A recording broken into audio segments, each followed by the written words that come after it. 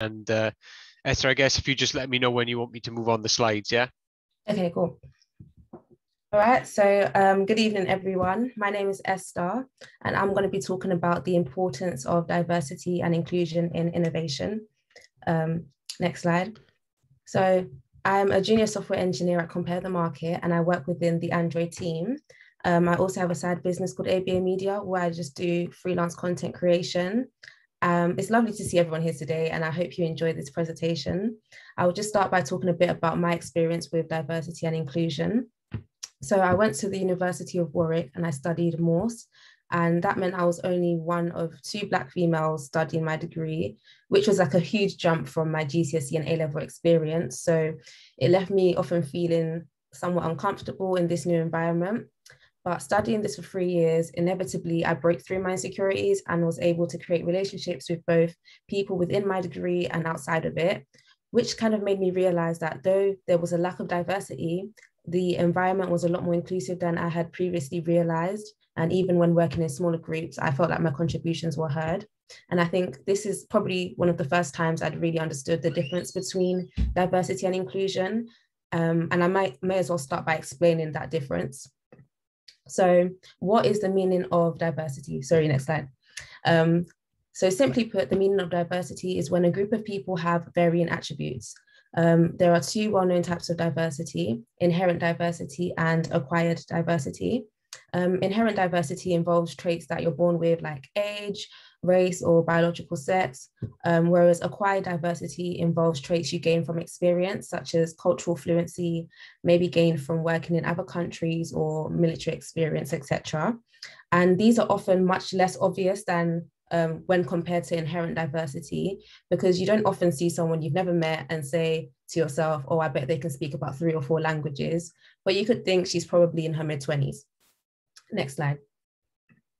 So a lack of diversity, however, creates a homogeneous environment where individuals tend to have a similar way of thinking, meaning that they are less likely to challenge the way that things are done. Research shows that leaders in these kind of environments are less likely to endorse ideas that they don't personally see a need for, even if it has market potential. And this contributes to a hostile working environment and high turnover rates. And we all know that's a problem. So what is inclusion? Next slide. So inclusion is when we embrace all people regardless of their diverse attributes, because every individual has the right to be respected and appreciated as valued members of their community. This kind of culture brings about the best in people by allowing them to feel comfortable and confident in themselves and what they do. And it's very important to recognize that diversity is not the same as inclusion. So while diversity refers to human differences, inclusion refers to like a culture and environment where you feel like you belong. So if anything, an inclusive environment is what helps to sustain a diverse workforce rather than the other way around. And diversity without inclusion can often be perceived as tokenism and can have adverse effects on a business. Next slide. So we'll now look at how and why diversity and inclusion are some of the main drivers of innovation. So next slide. An inherently diverse workforce can be a major source of innovation. This is because diverse individuals are better attuned to the unmet needs of consumers or clients like themselves. And this insight is critical when it comes to identifying and addressing new market opportunities. Next slide. A diverse team also contributes to better decision-making. A well-known scenario is H&M's 2018 Coolest Monkey in the Jungle crisis. So this Black 5-year-old boy modeled a hoodie and it said "Coolest Monkey in the Jungle" written across it.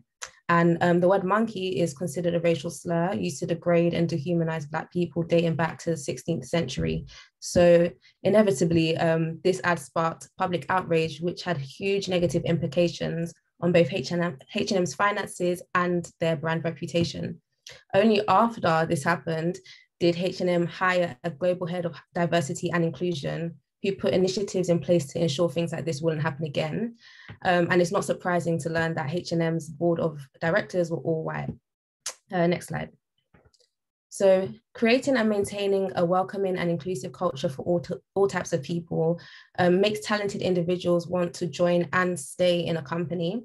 So firstly, This allows the company to tap into wider networks that they may have never otherwise encountered. But above this, people who are different from each other bring unique information and experiences to the table. And this diversity of information creates a positive tension within a group, and that tension increases creativity. This is because interacting with people that are different from you forces each member of the group to reassess their own assumptions, question things to understand others, and just prepare better for discussions in general, therefore making it more likely for out-of-the-box ideas to emerge. However, these market-worthy ideas aren't really innovation until they're developed and deployed into the marketplace. So to get into the marketplace, they require the buy-in and endorsement of decision makers at every level. Next slide. So this is where acquired diversity plays such a vital role in transforming ideas into innovation. So leaders who have acquired diversity, so whose background and experience has enabled their appreciation for difference, be it gender, age, culture, or any other diverse attribute, these leaders are significantly more likely to behave inclusively than leaders who lack acquired diversity.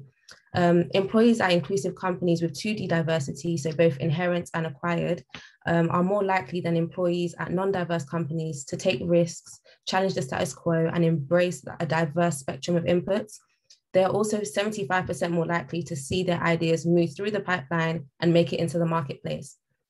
The Harvard Business Review revealed that without diverse leadership, women are 20% less likely than straight white men to win endorsement for their ideas. People of color are 24% less likely, and those who identify as LGBTQ are 21% less likely. So in other words, companies that harness both inherent and acquired diversity are measurably more innovative than companies that fail to harness these drivers. Next slide. So a benefit of this is that a diverse workforce are better at anticipating and preparing for industry disruption. Companies who lack this insight often fail to innovate accordingly, and then they tend to fall behind their competitors. A good example of this is Blockbuster. They filed for bankruptcy in 2010, and this brand went from iconic to irrelevant within 4 years of Netflix launching their streaming services.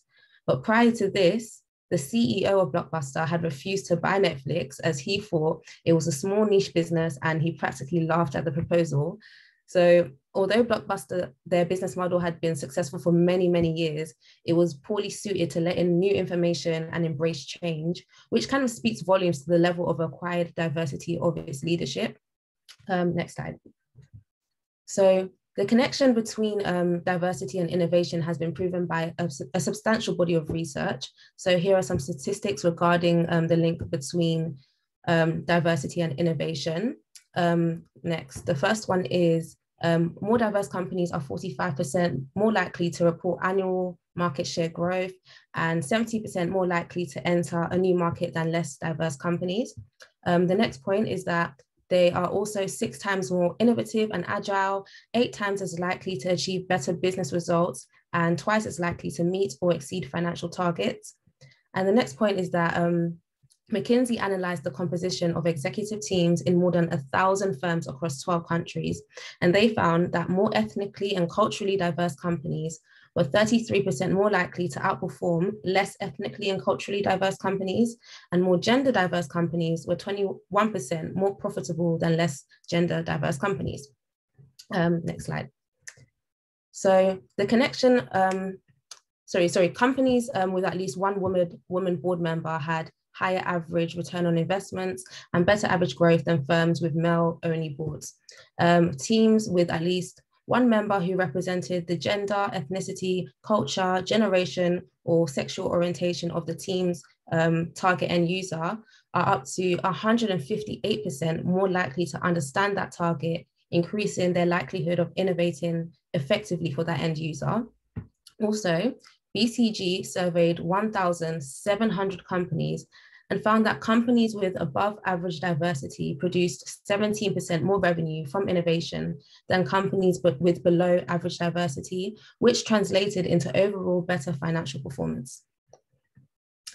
So the evidence supporting the benefits of diversity to innovation and business growth is overwhelming. So you would think that most companies would be striving for this. However, only 5% of Fortune 1000 companies are run by women, even though those companies contribute to 7% of the total revenue of the Fortune 1000 list. Quantum also reported that 75% of employees in underrepresented groups don't feel like they personally have benefited from their company's diversity programs. So on that note, there is still a long way to go to cultivate truly diverse and inclusive environments. So how can we help? Here are a few ways we can promote a diverse and inclusive workforce. Next slide. So you can encourage contributions and ideas, be open-minded, seek the perspective of others.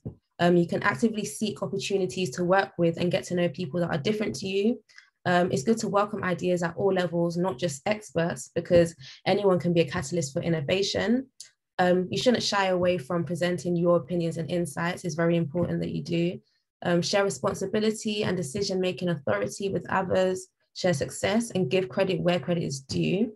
Give and take on constructive feedback. Where you can, enforce fair employment practices.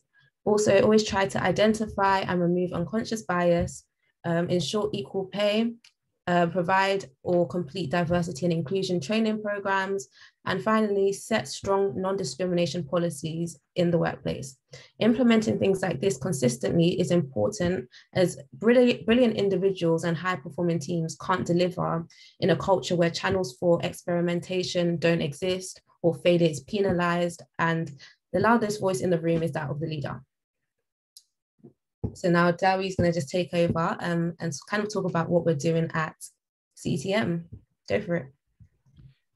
Thanks, Esther. So yes, as Esther just said, so I'm actually going to be focusing more on what Compare the Market is actually doing, and kind of hopefully tying into some of the themes there that Esther talked about.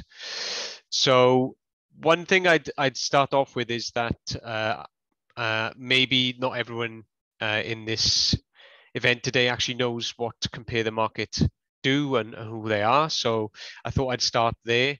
The meerkats are probably the most famous thing that everyone knows us for. And that's like a big part of our brand and one of the reasons why I think we're so successful. What do we actually do? We provide price comparison across a range of things. It used to just be insurance, but now we do things like energy comparison, broadband comparison, mobile comparison. And we're located across 3 places in the world. So we've got an office in London, which is obviously a very multicultural city. We've got an office in Peterborough, which is less so. And then we've got a sister office that we work with another organization called Godel that are based in Belarus, in Minsk specifically. So as you can imagine, having those offices in multiple locations, you've got lots of different people from lots of different backgrounds, very diverse. And that's why, for me as well, it's really important that we have this focus in the business on diversity and inclusivity. And one of the things I kind of wanted to just touch on in terms of what we do as well, we've obviously got tech teams, which are the teams that Esther and I are part of. I'm part of data engineering, and Esther works in our Android mobile team.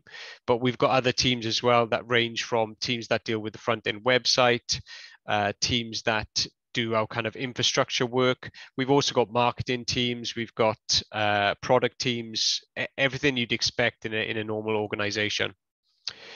And I just kind of wanted to touch on before I moved on to the next slide in terms of how the pandemic affected us and with us having to transition to working from home. Actually, before the pandemic, we were a pretty good organization with allowing people to work from home. We were pretty set up for it. So the transition wasn't actually that difficult.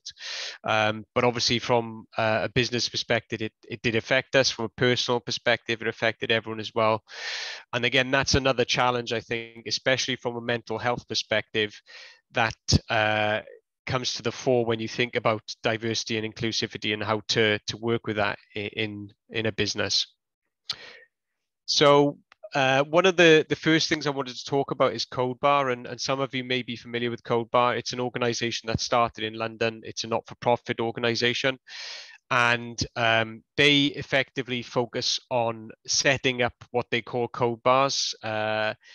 Previous to the pandemic, this would be in different offices of different businesses in London initially, and now actually they've started building what they call chapters across everywhere in the world. In fact, the pandemic has actually helped them expand their influence even more, because they had to transition to being virtual only, which meant that their influence kind of grew. And now, you know, they've got chapters in places like New York, Warsaw, in South Africa as well, in Cape Town, I think.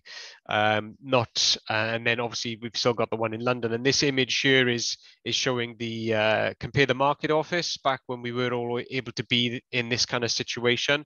And at this point in time, they're kind of doing their pairing up, where effectively you have coaches that give their free time to support those who want to learn, and it could be on any kind of language. And this is where they pair the coaches up with the students effectively. And one of the most important reasons why I'm talking about CodeBar is their focus on diversity and inclusivity. So they effectively their focus is on non-white male engineers. So they want to try and support people that wouldn't traditionally be in a technical role. And I think they've been really effective at that, and we've been supporting them as an organization and as a place to host these code bars since 2018. And more recently, when they became a not-for-profit organization officially, we actually became one of their sponsors, a gold sponsor this year. And that means we've supported them financially, and we're also continuing to support them through various events. We completed a panel event recently, and I'm really looking forward to when we can actually start hosting these events in the office again, because they were great fun. I did coach at some of them myself, as well as just generally being a kind of busybody around the office, making sure everything was working okay. And then next up, we've got Code First Girls, who, like CodeBar, another not-for-profit organization. And this photo was taken at the end of one of the cohorts that we ran. And pre-pandemic, again, we had actually 2 cohorts. This was the second. And actually, I tutored in this one as well, which was quite fun for me. But this was like a 6 to 8 week program, where we'd host one session a week in the office, and our engineers would actually tutor the students based on a syllabus driven by Code First Girls. And again, as you can see, Code First Girls, their focus is on gender and specifically trying to get more non-male gender people into technology, and from a starting point of working with things like HTML and JavaScript. And we haven't obviously had an opportunity again to work with Code First Girls again with the pandemic, but I am looking forward to hosting another cohort at some point in the future when we can. And also the t-shirts you get for being a tutor are great as well. I've still got mine, wear it all the time.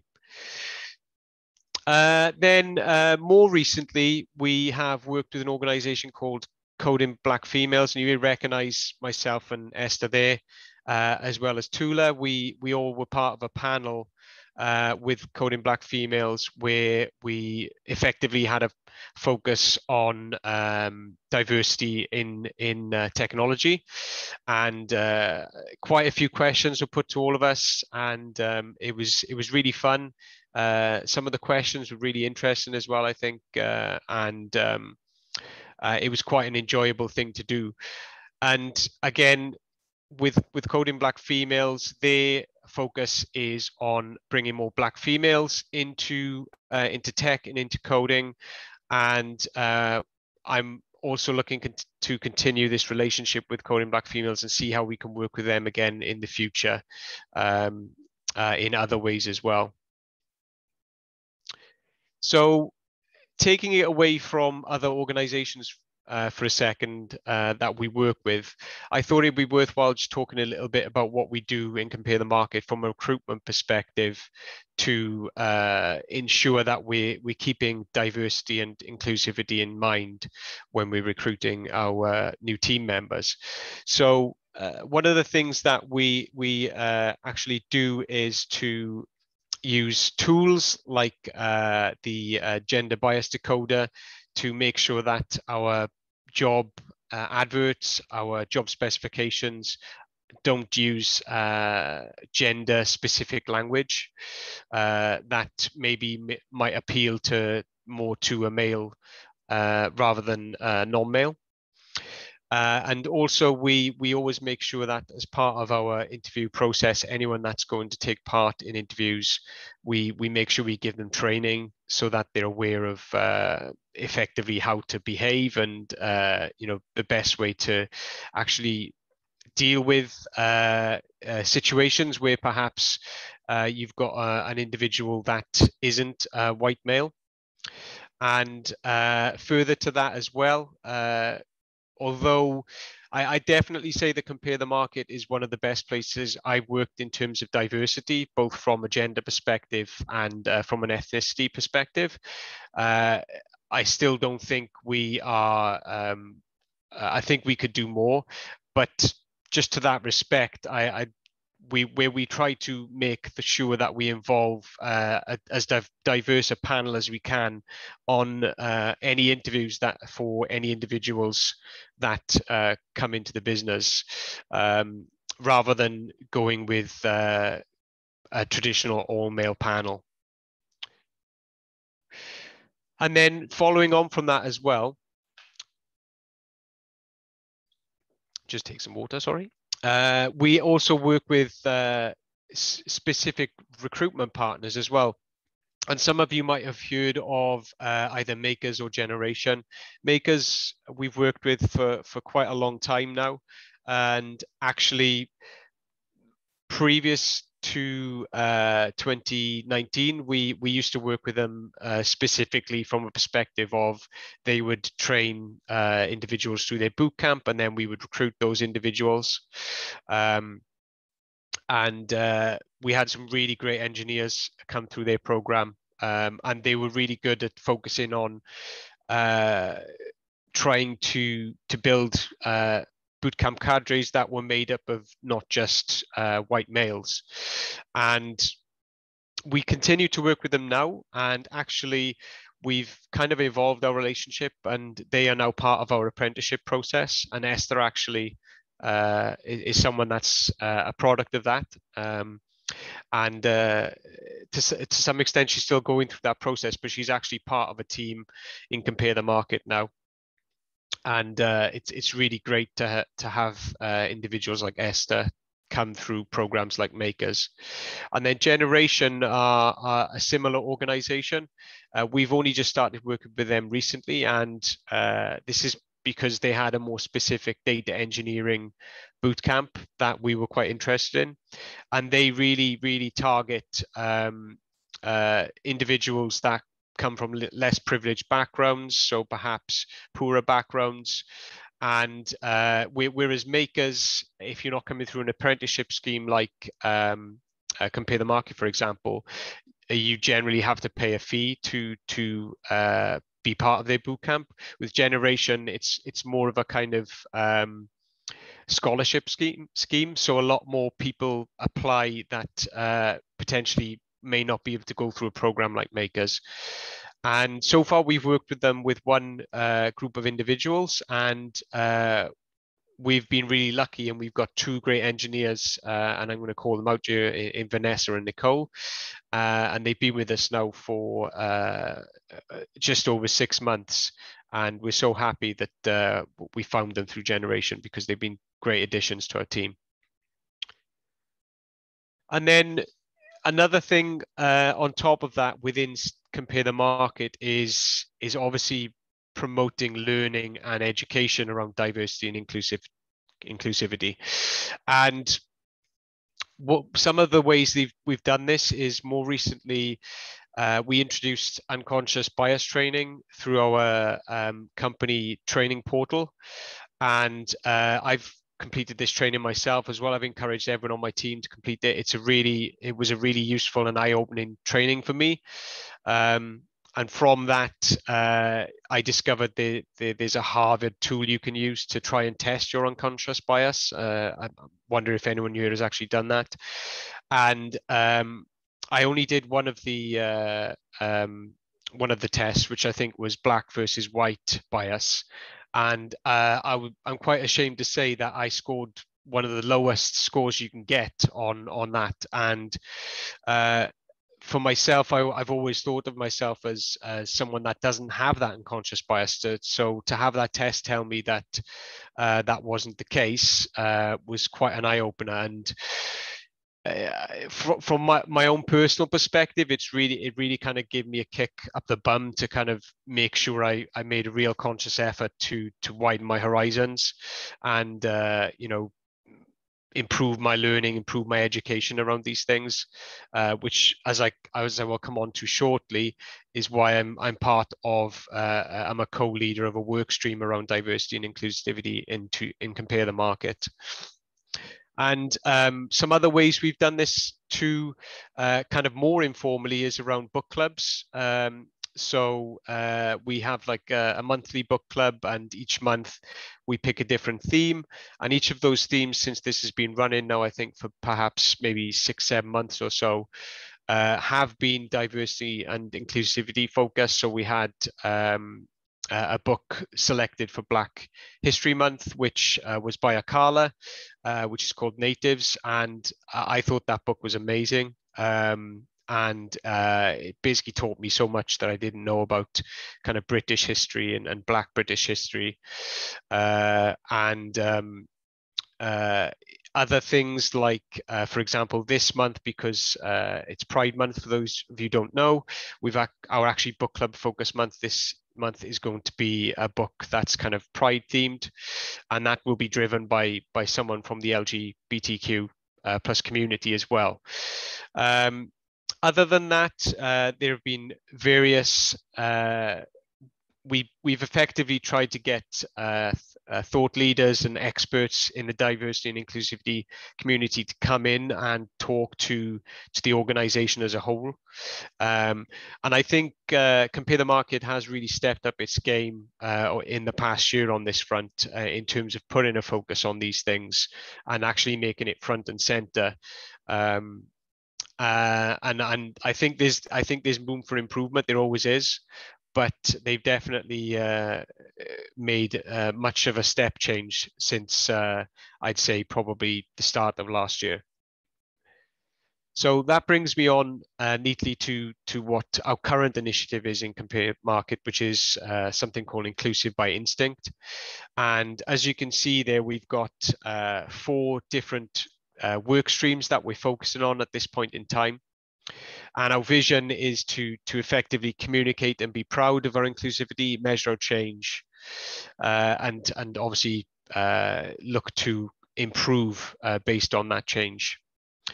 And with each of these different work streams, we're looking to basically celebrate local, national, international diversity events. As I mentioned, the Black History Month event was something that we kind of had many different things happening through that month. We're using all of our kind of communication channels to use each of the leaders in these streams to promote different things month to month. And one of the key things to mention is that every person in each of these streams is a volunteer from the organization, but we've also got the buy-in from our exec community, which I think is really important to have to drive these diversity and inclusivity initiatives, and that is our Chief Data Officer in Susie Moan. And I think we're kind of in the start of our journey with this new Inclusive by Instinct initiative, but I do have a lot of excitement and faith for this moving forward and seeing how we can focus on each of these things in turn. because obviously trying to do everything at once is a real challenge. And I've kind of touched on this a little bit already, but for myself, I think it's very much important to continuously drive your own improvement in these areas, and as Esther said, you know, to talk to people that are different to me and get their viewpoint and get their recommendations on cultural things to educate yourself on. And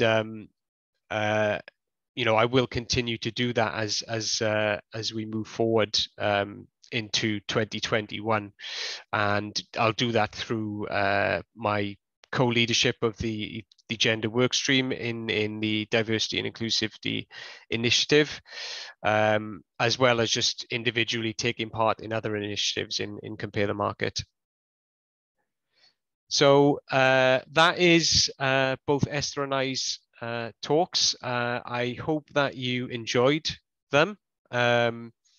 And yeah, here you've got all of the Compare the Market socials if you would like to get in touch with us or follow us or anything like that. So yeah, thank you. Ian, thank you so much. Thanks so much for that. It's really insightful, some really great points.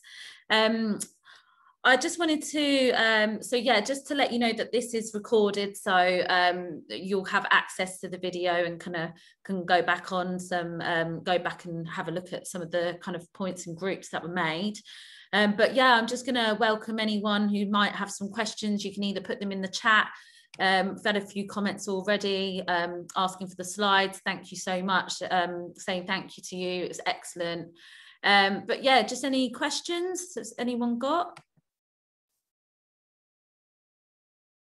I have one, just interested on the book group, what the take-up was like for that.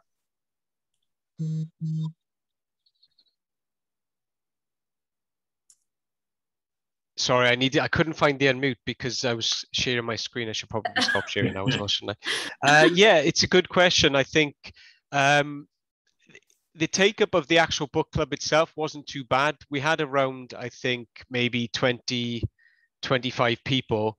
And then the actual discussion in the book club tended to be fewer people.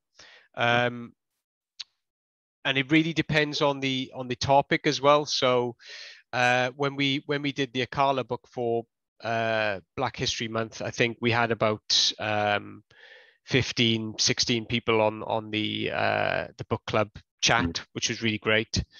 The book club that I headed up recently, which was focused on Cultural Diversity Month, was an abridged version of Black and British, which I think was a children-focused book, which is a lot shorter than the actual book, which I didn't realize at the time when I picked it, but it actually turned out to be quite useful for a lot of people, because obviously finding the time to read a book and what have you, and it's really encouraged me to actually read the full-length book because of the themes and the really interesting things covered in that. That one we didn't have so many people join it, but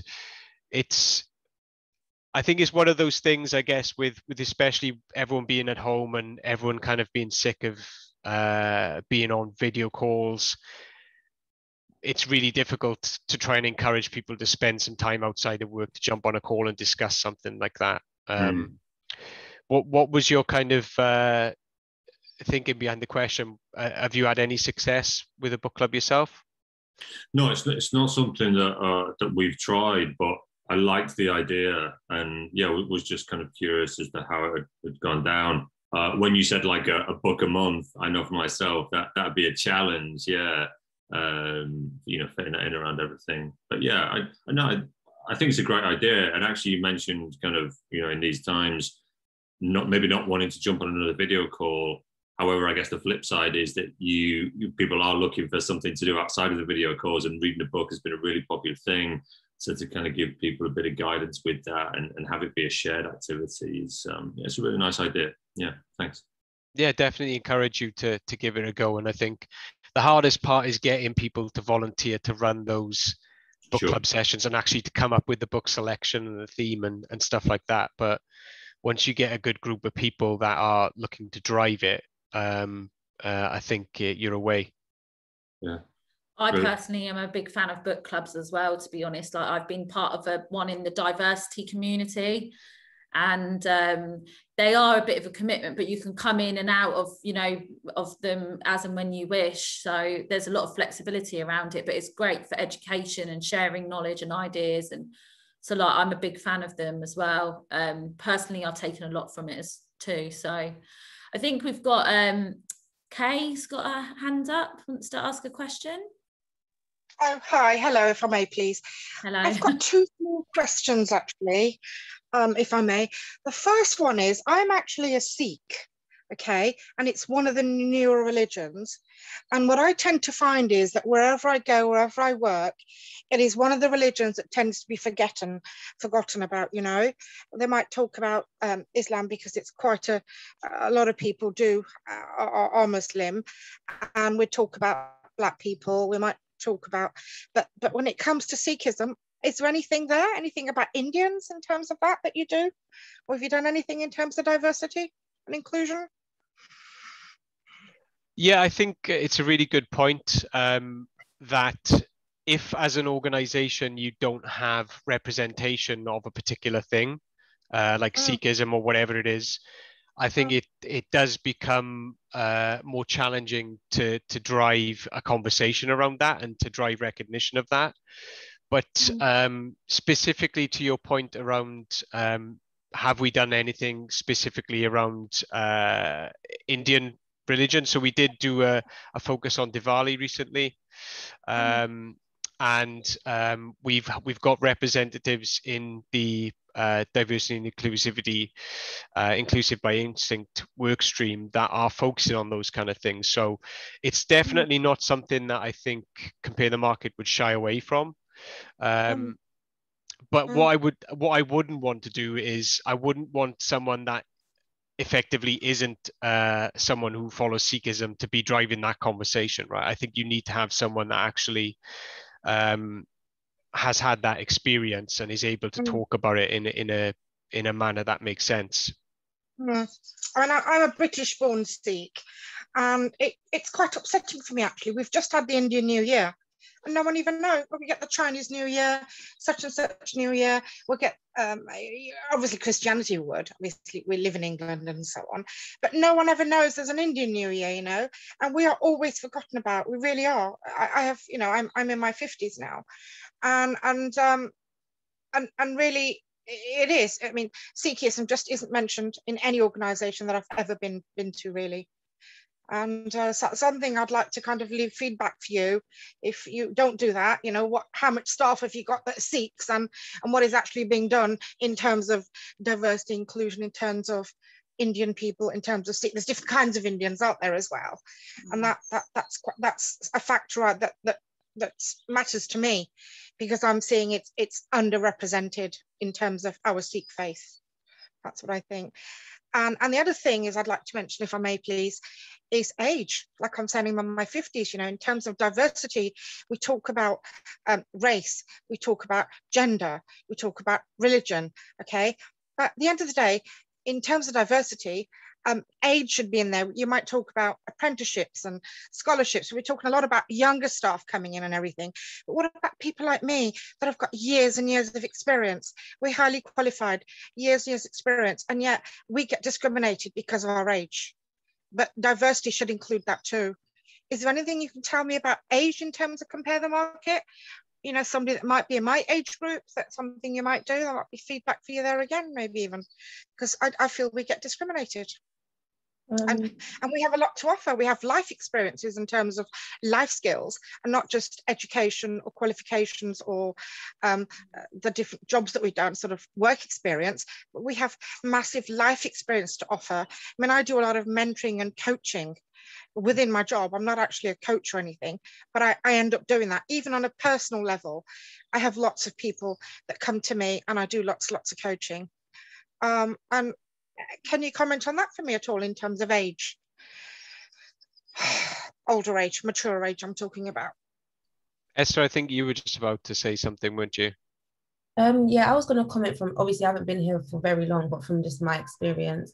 I came through Makers, so I know Makers is for everyone. It's like no matter the age, no matter the experience. There was someone that actually had already worked at Compare the Market for many, many years that wanted a new role and wanted to go through Makers, and he was on my cohort with me. We're really good friends. His name is Ben, and yeah, he has his children, everything, and another guy called Gareth, but we all were treated the same way, and we all like joined at the same time, have the same training. So I can only comment on that, what I've seen, but maybe Dewi has a bit more to add to that. Yeah, I think Kay, you raise a really good point around ageism and age being a part of that diversity conversation.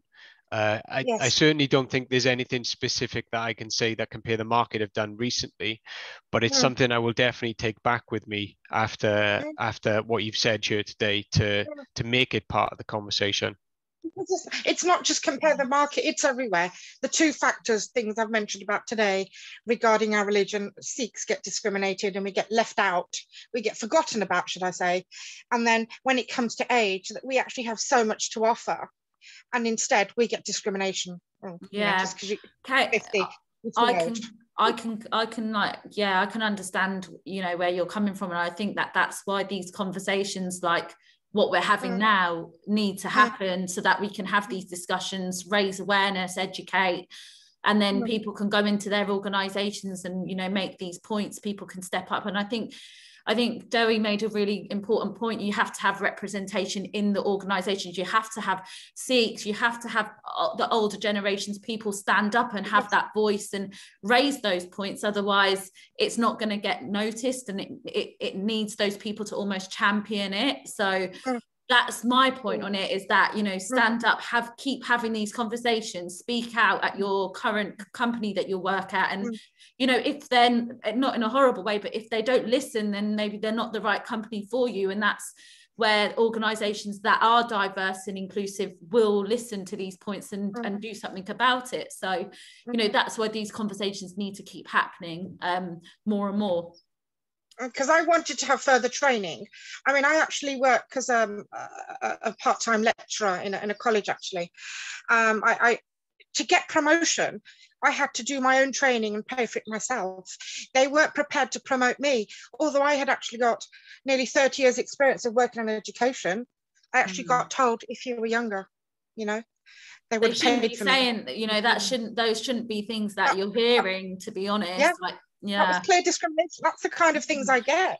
And actually, there is the Equality Act that kind of includes, you know, these characteristics like age that are protect. You know, that should protect you. So those things shouldn't be happening in organisations. So, you know, that's something that you can raise if that's coming up. You know, and I've got 30 years experience of working in education. I've had to train myself up to be a lecturer on my own time and my own money, and then they gave me the job. But it's like, you know, I think because I'm over 50, that's probably why, because people tend to judge you once you get over 50. But actually, we've got a lot of life skills to offer, if anything, you know. We can be really good mentors in the workplace. And I do a lot of that outside my job. I do mentoring on a personal level. Lots of friends, acquaintances, family approach me, and I do lots of coaching and mentoring with people. And I'm not qualified, but I've done plenty. I've got people that can tell you where they were and where they got to, you know. But I think something we need to look at, a lot of companies, well, most companies, let's look at age and just take it as a positive thing, not as a negative thing. And also, don't forget about us Sikhs. If you see somebody walking around with a steel bangle around their arm, say hello to them, because they're a Sikh. You know, that's how you sort of, with the women anyway, you'll be able to tell they're Sikhs when they wear the steel bangle. But the guys, you can tell with the turbans. With that. Anyway, it's a bit of a sensitive topic, these two things. I'm sorry I had to raise them, but it touches my heart because I experience this all the time. Yeah, well, keep speaking up in, you know, where you work, and, you know, we all keep doing, you know, raising awareness and doing as much as we can to kind of create these conversations. So I've got a question, actually. I don't know if anyone else has got questions, but I've got a quick one. Do you measure diversity at Compare the Market? It's just I don't know if any, you know, how organizations measure it in terms of kind of stats. Is that something that you do at all, or not? Well, as a whole, I'm not sure on the stats, but within my team, we do. We know we keep a track of the different nationalities we have in the team, because every week someone does a presentation in our team break based on where they're from. So the whole team comes together and, you know, we sit there for half an hour and literally just watch a presentation about where they're from and their background and experiences. And then we have a quiz after. So we know we have right now about, I think maybe touching 16 nationalities within the mobile team, which I think is quite impressive. It's not a huge team. So yeah, that's what I can say for my team specifically. Okay. Brilliant. Yeah, from a wider perspective, from the organization, we did in the last 6 months send out an organizational wide survey where we asked these kind of questions around diversity, and obviously people were not obligated to fill it in, because I think that's the tricky thing. You don't want to, if you're talking about, for example, if an individual is part of the LGBTQ plus community, you know, you don't want people to feel forced into having to quantify that if they don't want to. The same with gender identification. So, but I think it's important to try and measure that thing, because you need a way to measure the success of your initiatives, right? So how are we going to know when we kind of proceed forward with this Inclusive by Instinct work group in Compare the Market? How do we know if it's successful? I mean, Esther gave a great example of how you can measure that at team level, but at an organizational level, it becomes a lot more challenging. But I think it's a really important thing to do and address, and to really kind of be upfront about it in terms of recognizing that it's a necessary thing to address. Okay. No, that's great. Good to know. Any other questions? I think we might be. Hi guys. Oh, hello. How are you? By the way, very nice talk by Esther, actually, by Esther and both of them actually. I Compare the Market. I wanted to ask you something. So we were talking about, obviously, you guys were talking about diversity, right? Okay. Either your racial diversity or any other diversity, right?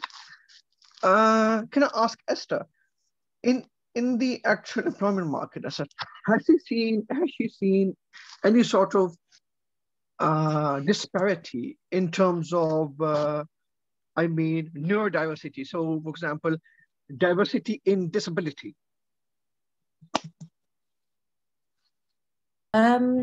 I think because I started remotely, sometimes disability can be obvious or can not be obvious, or I'm not too sure, but everything is on Zoom, so I can't really answer that. But in terms of for face value, I haven't really seen much disparity within my team specifically. But then again, I can't just say that because I don't see it. It's not there. I'm not too sure though. Oh, I see. I thought I'd just bring it up. I can just to add to what Esther just said there. We did as part of Global Disability Awareness Day, we actually had a neurodiversity kind of meetup in the organization. We had representatives from the organization who were prepared to actually share their stories and their own personal kind of experience with neurodivergence, and it actually went down really well. And I think it's you know, coming back to Kay as well, and yourself, I think it's really hard to actually put yourself out there and to kind of talk about these things.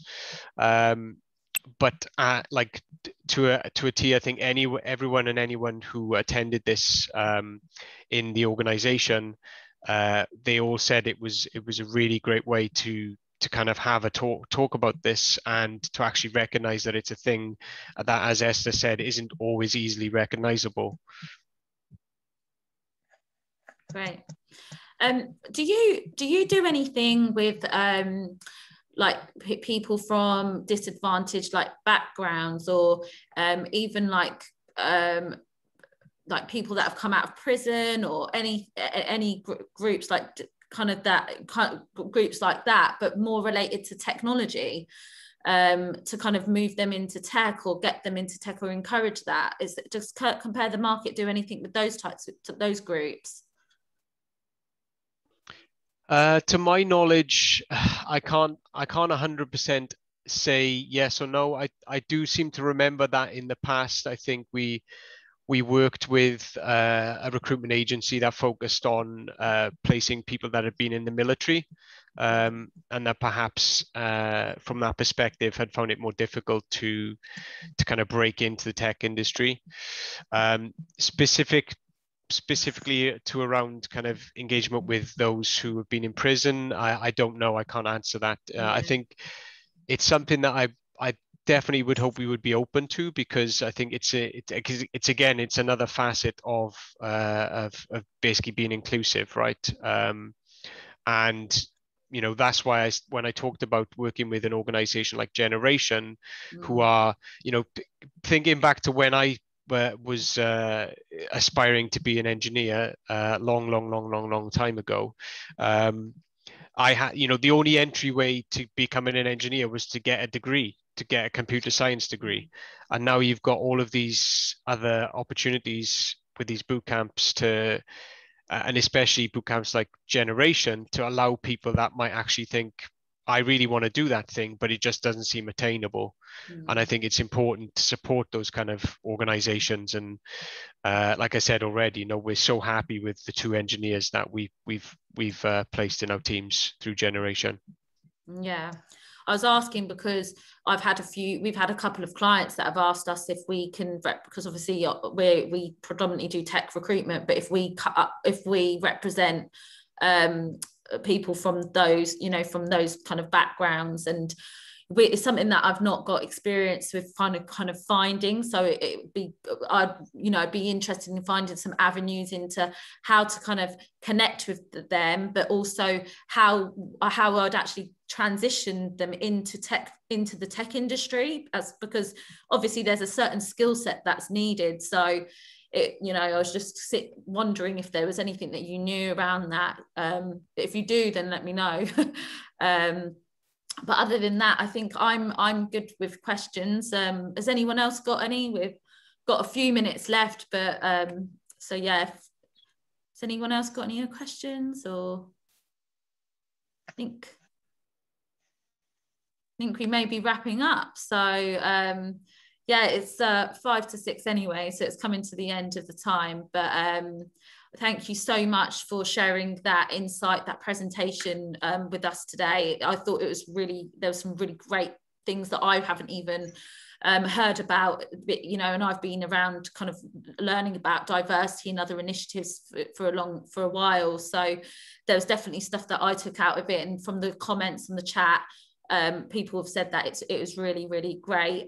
So like I said, it's recorded, so I'll definitely send out the link to everyone tomorrow, and it will go onto our Oliver Bernard YouTube page. But yeah, get in touch with Compare the Market if you've got any further questions, or feel free to contact me directly. But thank you so much again, and I hope everyone has a really nice evening and enjoys the rest of the kind of daylight that we've got. So thanks, Nosheen. Thanks, no everyone. Problem at all. Nice to meet you all. Thanks. Take Thanks care. again. Bye. Bye. Thank you. Bye. Bye. Take care.